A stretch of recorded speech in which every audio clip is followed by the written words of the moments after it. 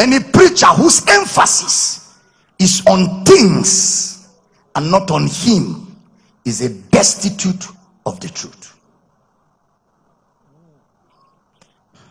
And such people should not be smiled at. So knowing God is not a meal ticket. Knowing God is not a meal ticket. Don't come to know God for food. You can have food without knowing God.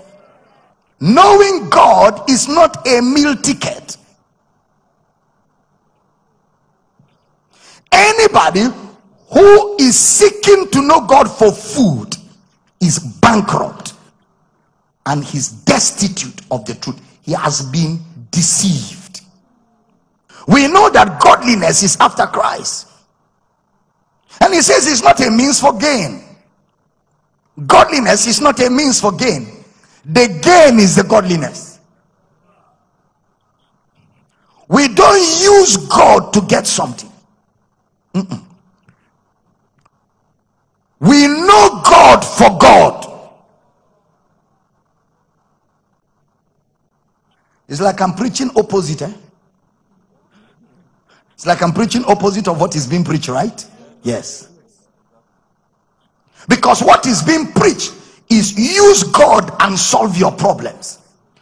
That's not the gospel. We don't use God to get things.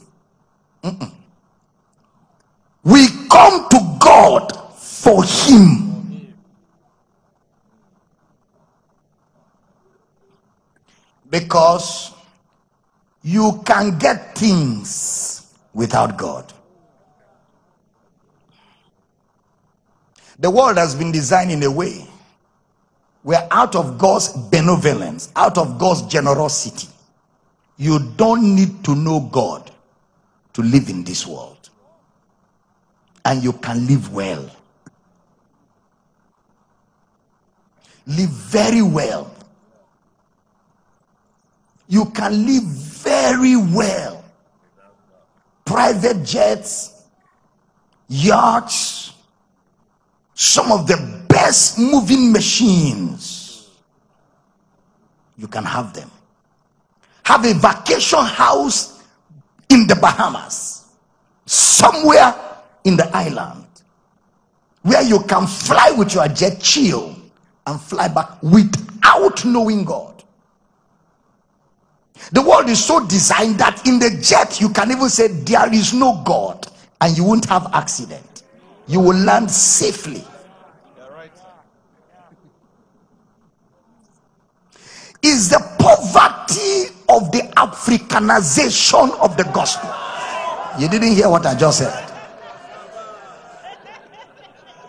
Is the poverty of the Africanization of the gospel. We have used our societal standards to interpret the word of God. So the word of God looks like it is only for poor people, market people seeking for survival, market women, street boys, dropouts, failures who want to survive but nobody to help them. Then they now come to God. That's why billionaires who don't know God have concluded, because of the misrepresentation of God, that God only exists in the figment of the imagination of the poor. That since a man has failed in attaining the basic necessities of life and he cannot find his way around, so he has created a God inside his mind that he is crying to for help. It is a misrepresentation of the gospel that gives people that conclusion. God is not a means to an end. You don't need God for things. You need God for God.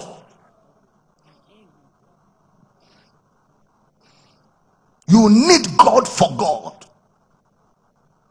So that's why Brother Paul now tells Timothy, godliness with contentment is great gain. That the contentment that a man should have is that he has seen God in Christ. That understanding is our great gain. That understanding is our great gain.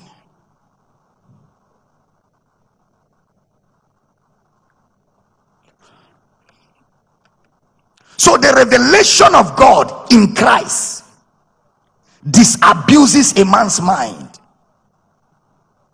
from seeing that serving God is a means to acquire things. Serving God is a means to acquire things. Once you see God in Christ, your mind is disabused of that notion. Once you can see God in Christ, you know that God is of more value than things. God is what? You know, it's like I know somebody in government, somebody very, very powerful in the government of Nigeria today, very close to the presidency, who has ability to influence the president. I know such a man. Then a member of this church comes to me and says, Papa, they have posted me for NYSC to Borno State. Do you know anybody in government that can influence the posting so that instead of going to Borno State, I can be brought to Akwa Ibom, because I don't want to go to Fulani herdsmen? Then me now, I will now go to this powerful guy who can influence the president to ask him for posting of NYSC. It's an insult on his status. Such a man, if I want to capitalize on our relationship, I should be asking him for an oil well to be allocated to me. I shouldn't be asking NYSC. I can go to NYSC office myself, Abel Damina. As I walk in and I say, I am Abel Damina, I need help, they will help me. I don't need to use a powerful connection to be looking for NYSC posting. God is higher than things.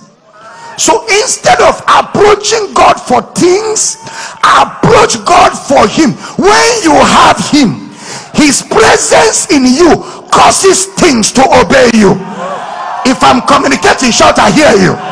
That's what I've been talking about.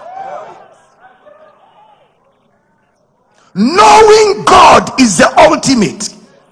Brother Paul will put it like this: if any man glory, let him glory in this, that he knows God.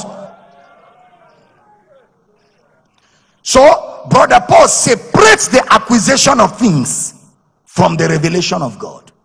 He separates them. He has not said to acquire things is bad. He has not said to acquire material things is a sin. What he has said is that our contentment is when we view God in a man. What's the name of that man? Christ.